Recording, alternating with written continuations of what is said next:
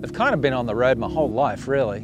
You know, I moved to Western Australia when I was 13, grew up in Cottesloe and Perth, and then moved down south and, you know, discovered the waves at Yellingup and Margaret River and all these other amazing waves, and it's really like the foundation of my surfing. It's nice to think that our place is still in the family, you know. Way up there in the top paddock is where we'd staked out like 20 acres of vineyard. And like we were just at Stella Bella, you know, I pictured that sort of like 20 years down the track, that'd be us, you know. And the grasshoppers came and ate the lot.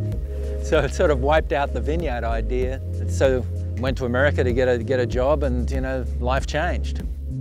It's just a really beautiful time in my life, you know, bringing our kids up here, running around, and I was kind of known as the farmer.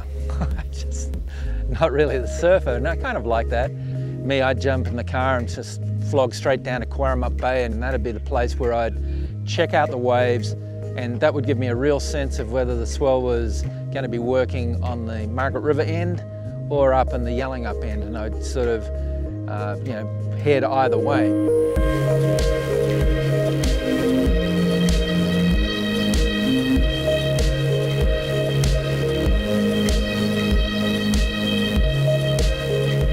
In my heart, I'm an Aussie, really a West Aussie, you know, and all of the things that we loved as kids are still here, and they're still available for everyone. It's really cool to see that it still maintains its fundamental essence, and you know, it's just thrilling to be back here and to be you know, out here at this event and have the opportunity to do this, you know. Hi guys, it's Kanga here in Western Australia, I love it.